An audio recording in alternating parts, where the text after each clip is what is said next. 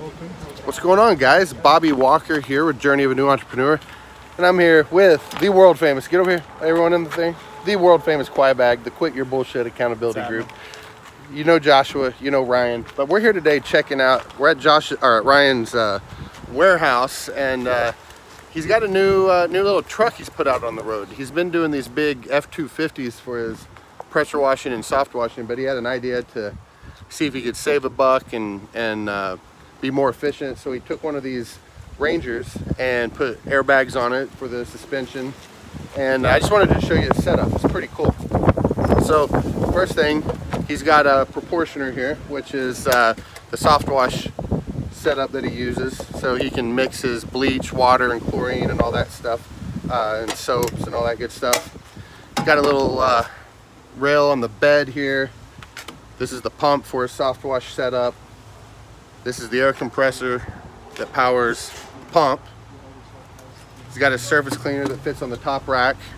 And then if you can see right in here, he's got a chlorine tank and a water tank. Brian, how big are the tanks here? 50. So these are 50s. So this is set up for residential work. So it's not going to be like a big commercial setup, but it's designed for residential work. So 50s are more than enough. Then on the inside, he's got the nice big Honda engine, but he put a 5.5 gallon per minute pump on it instead of the 8, because an 8 is too much for these buffers and all that good stuff. And then you come over here to the side, and you just got 2 reels. He's got a high pressure and then chemical. And the only thing I personally don't love about this stuff is this. He doesn't have a third reel, so he's got his garden hose right here. I kind of like this idea, and what I was thinking is you could kind of modify this ladder rack and just here, and then you can stack a hose reel and have your third reel for the garden hose. But anyway, all in all, man, it's a good setup. Ryan, how long have you been using this thing? Month. Been using it a month and a half now. Working good for you? Perfect, no problems. Working good. By the way, the guy that built this skid is the same one that builds mine. His name's Lee Ellis here in Florida.